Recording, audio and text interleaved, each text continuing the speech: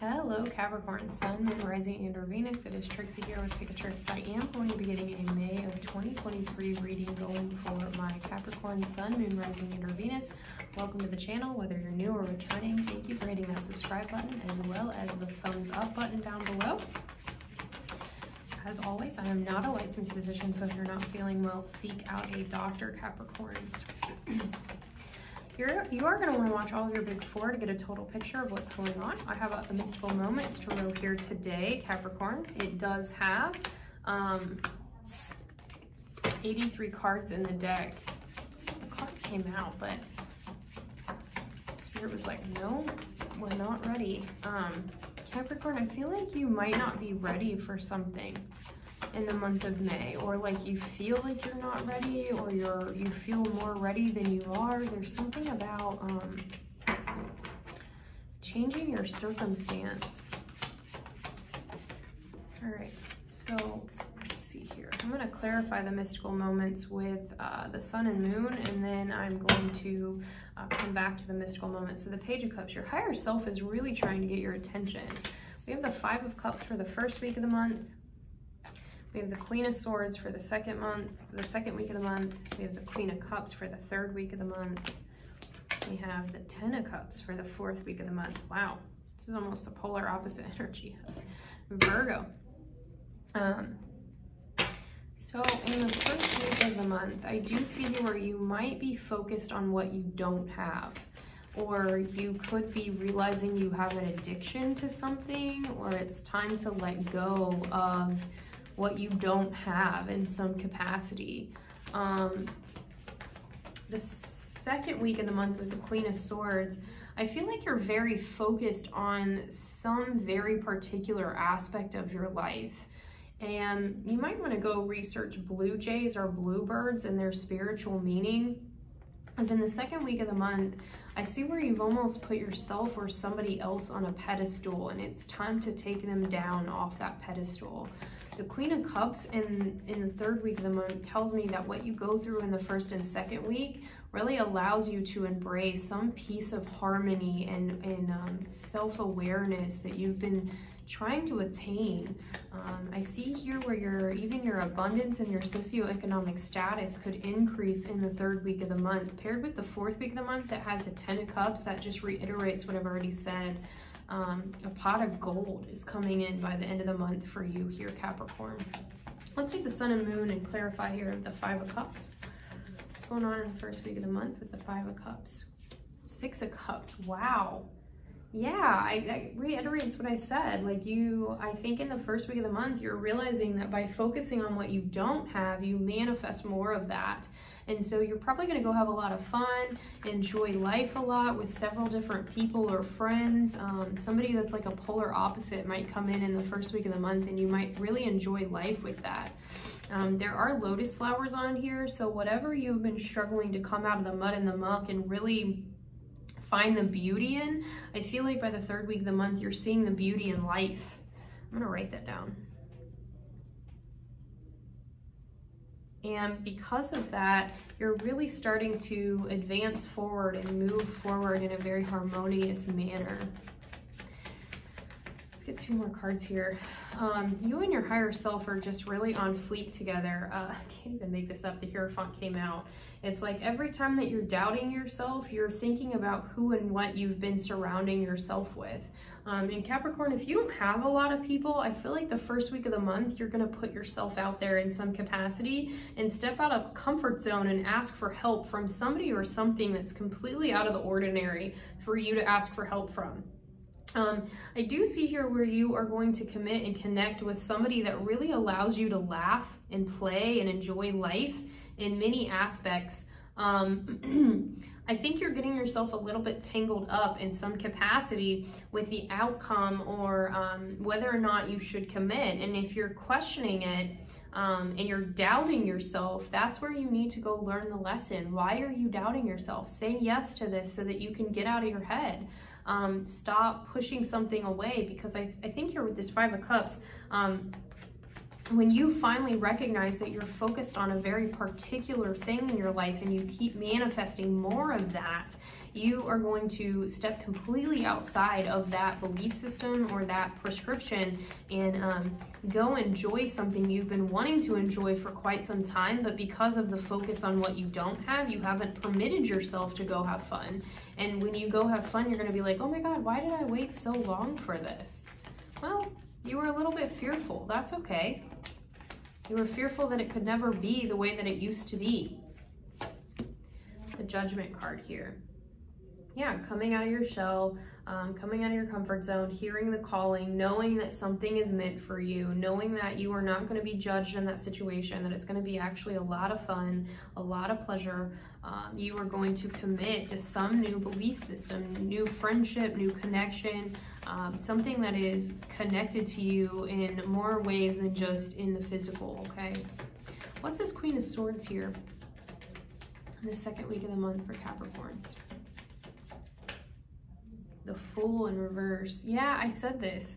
It's almost like you feel like you're not ready for something. And I almost feel like you're gonna get pushed off the ledge. Like somebody's gonna make you go do something that asks a lot more of you, or that asks you to commit and engage in some way, shape, or form. I'm not gonna get that card. In the second week of the month, you see something coming before it happens, and that gratitude for your knowing, your abilities, your visions. Some of you are like a massive empath, and the reason that you're empathetic is because you grew up in a toxic environment, and that toxic environment prepared you for what you go through in the second week of the month, and that's what you don't feel ready for. It's almost like Capricorn in the second week of the month. You're a little bit defensive. You're a little bit abrasive. You might not be emotionally present in the second week of the month, but it's because you're trying to discern whether or not the past is repeating itself. And I think you're allowing yourself to trust your intuition and go through whatever it is you're going through in the second week of the month, so that you can confirm and reiterate with yourself, like, yeah, I'm on the right path. Yeah, Five of Swords. Your defenses are up in the second week of the month.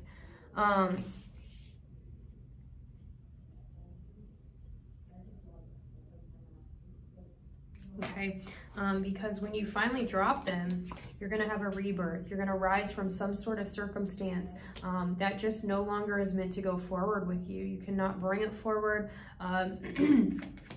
You already know the ending that's coming in the second week of the month as you're watching this. I think that that's the problem, is you're like, oh my God, I don't want this ending to happen. I'm not ready for this. But in all reality, you are. And every resource that you could ever dream of is already there for you to advance forward. Some of you are really strong Mars and or Scorpio placement that during this Mercury retrograde is really coming into focus for you, and you're working with it, even though I think it scares you.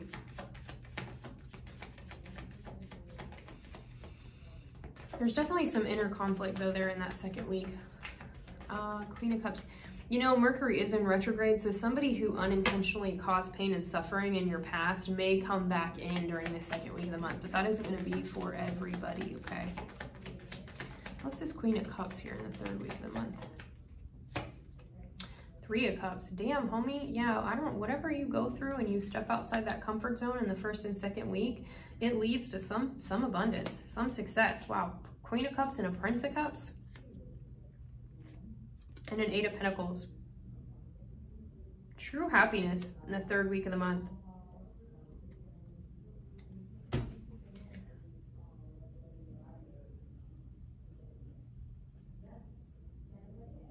You're mastering emotional presence, emotional wherewithal, the ability to celebrate your wins. I feel like you're Capricorn, you've never really allowed yourself to celebrate when you've achieved something. You just moved on to the next achievement. And I feel like in the third week of the month, unexpectedly, you are going to celebrate something in your life that you deserve to celebrate. What's this Ten of Cups in the fourth week of the month?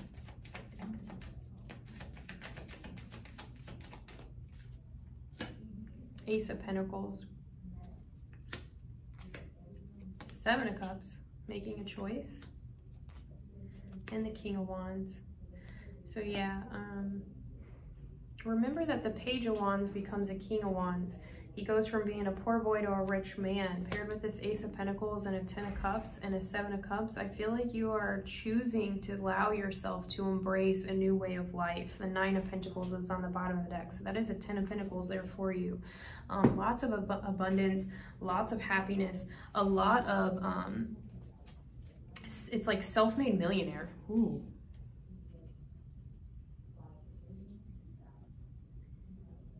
Status by the end of the month, okay? Let's use this mystical moments to close out each of these weeks. I really feel like whatever lessons and advancements, improvements that you go through throughout the month of May, Mercury retrograde is really slowing you down to ask you to address some inner conflicts, some issues that you're having, committing to your higher self, your North Star, your purpose. It's slowing you down so that you know you're in your energy alone here, Capricorn.